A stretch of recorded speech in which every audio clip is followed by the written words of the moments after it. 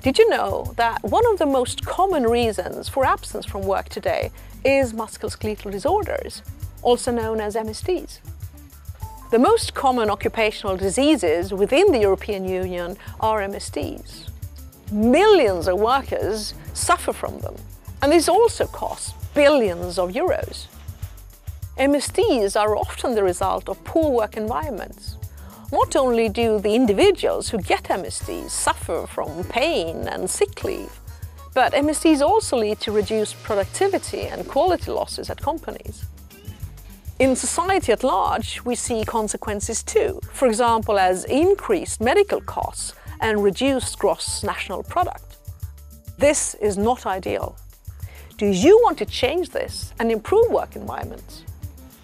In this professional program, you will learn how to use RAMP and work systematically with work management at the workplace.